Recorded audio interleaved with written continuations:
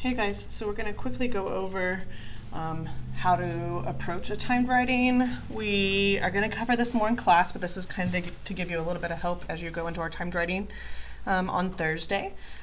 So the very first thing that we're going to look at is we're going to look at the prompt. And when we deconstruct a prompt or break down the prompt, we want to look for three things. We want to look for B, which is background. So this is anything that can help us have context or create context for the situation that's happening. And with background, we're looking at time period, we're looking at key terms, we're looking at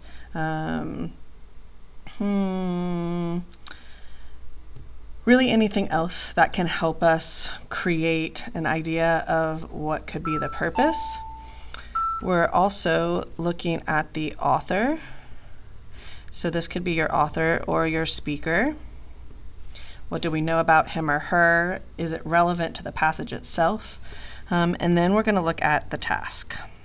And that is more than write an essay, so we're going to look for the marker verb and we box those. We box the task. Most of the time in a rhetorical analysis, which is what this is, there isn't a conjunction like an and, like to do two things, but if there is, we want to look for that. So let's just jump in and read this one. In the following passage from The Great Influenza, an account of the 1918 flu epidemic, author John M. Barry writes about scientists and their research. Read the passage carefully. Then, in a well-written essay, analyze how Barry uses rhetorical strategies to characterize scientific research. All right, so we're going to look and see, dig in there, what we can find with the background. So we know that this is The Great Influenza, so this is a book. Does it matter right now? Do we know anything about it? No. We know that this is what the book is about. So we look at, like, what is an epidemic, right? So it involves a lot of people.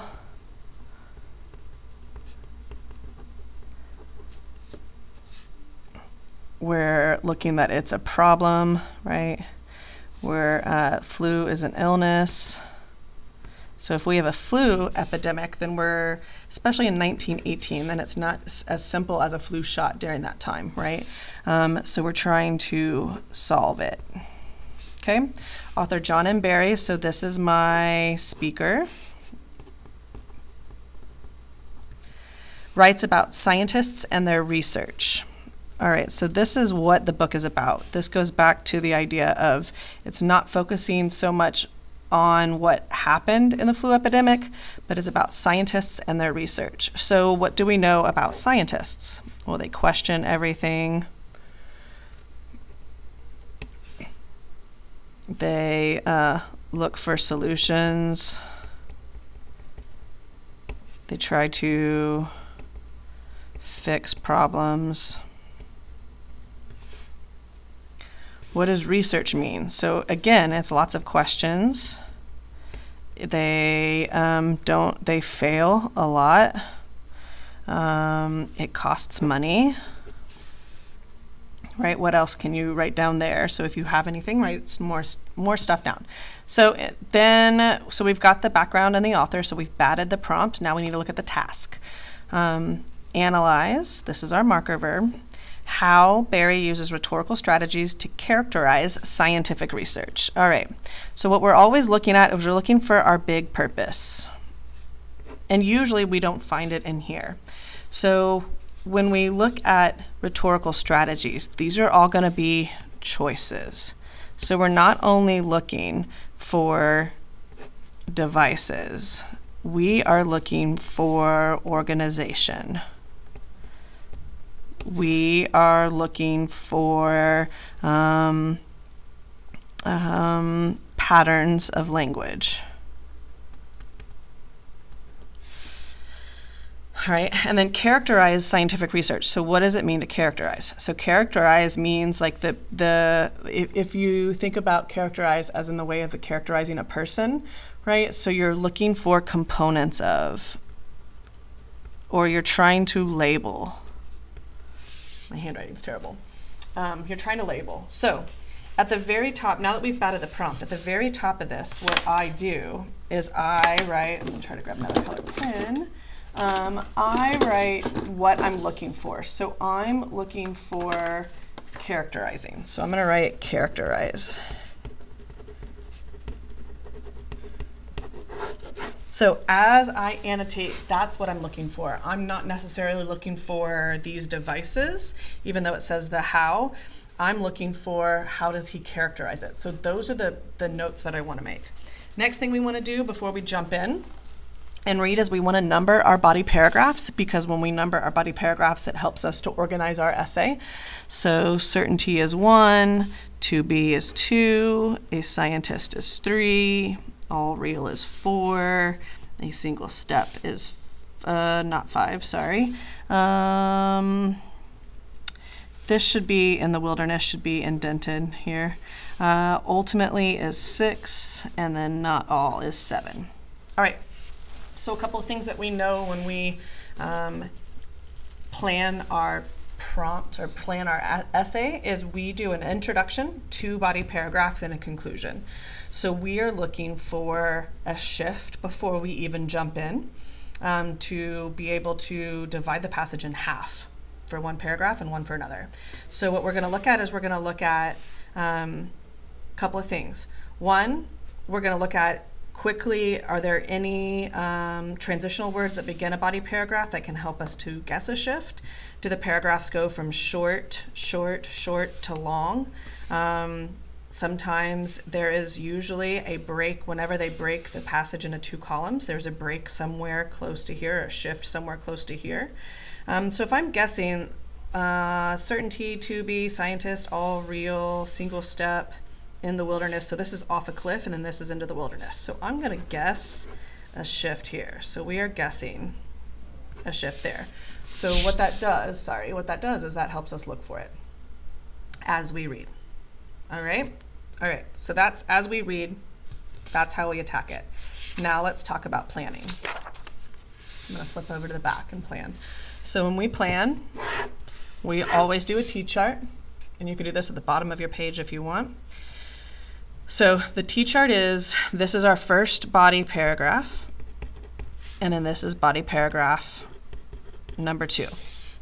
Now, what we want to look at is we want to look at what paragraphs does body paragraph 1 cover. So let's say we do keep it right here. So we're going to say body paragraph number 1 covers paragraphs 1 through 4. Body paragraph number 2 covers paragraphs 5 through 7. Okay, so now in there, what we want to do is we want to do 2 chunks. So we're going to divide that in half too. So what a chunk is, this is chunk 1 and this is chunk 2.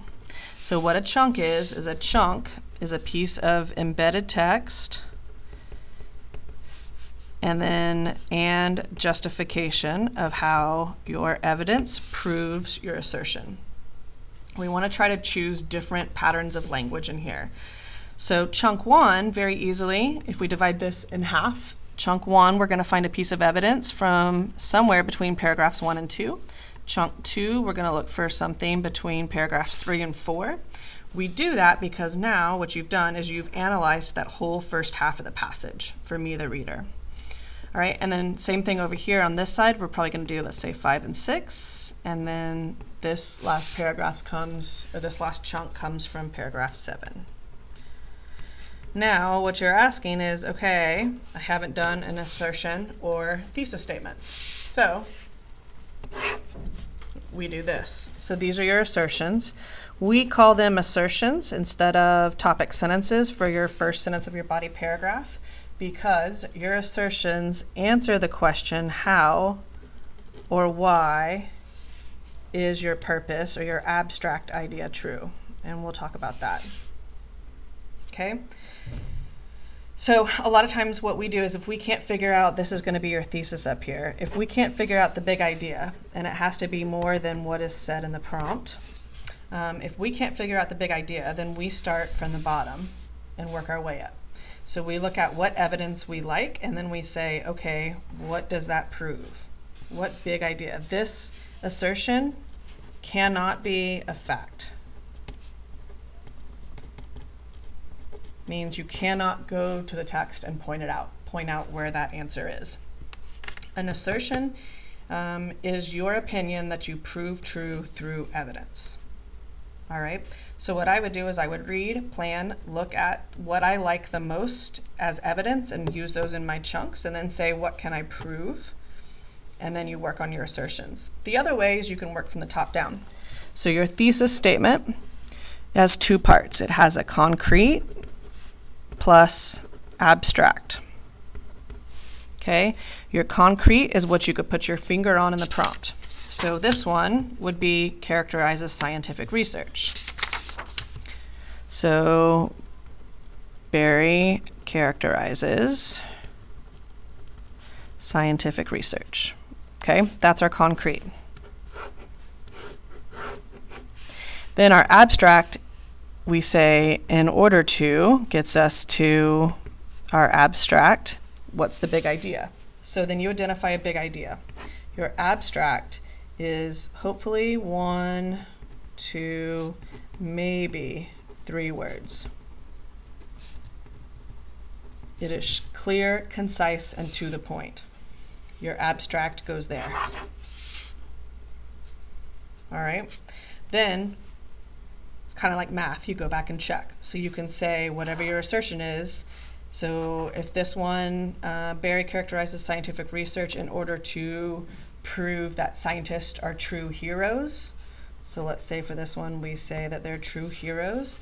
Then for our assertion we say how or why does Barry believe they're heroes? That answer is going to be your assertion. And then we say how or why in the second half of the passage does Barry believe scientists are heroes. Okay? So that's a quick layout of what we're looking for. Remember, your justification is not summary. It's not telling me what the quote means. It's telling me how these words prove this idea. Not what they mean, but how does the language do it? All right, that's all I got. That will get you through your planning. Remember, in 40 minutes, you should be able to read, annotate, and plan. So let's do a quick breakdown. So in 40 minutes, this is your time breakdown. Okay, should do 10 minutes of your 40 minutes to read, annotate, and plan. All right, 10 minutes. I know it seems like a lot, but it's going to take you that long to get through. If any of my pens are working. All right, this is going to be pencil, so it may be a little shiny. Okay, so 10 minutes to read, annotate, plan. 5 minutes for your intro, and it's 3 sentences. Historical context or context of the passage, and then about the author, speaker, audience, and then you have your thesis. That's it. And then you have 10 minutes for body paragraph 1, 10 minutes for body paragraph 2, 5 minutes for your conclusion. So there is your 40 minutes. So when you work through the passage, keep your time that way.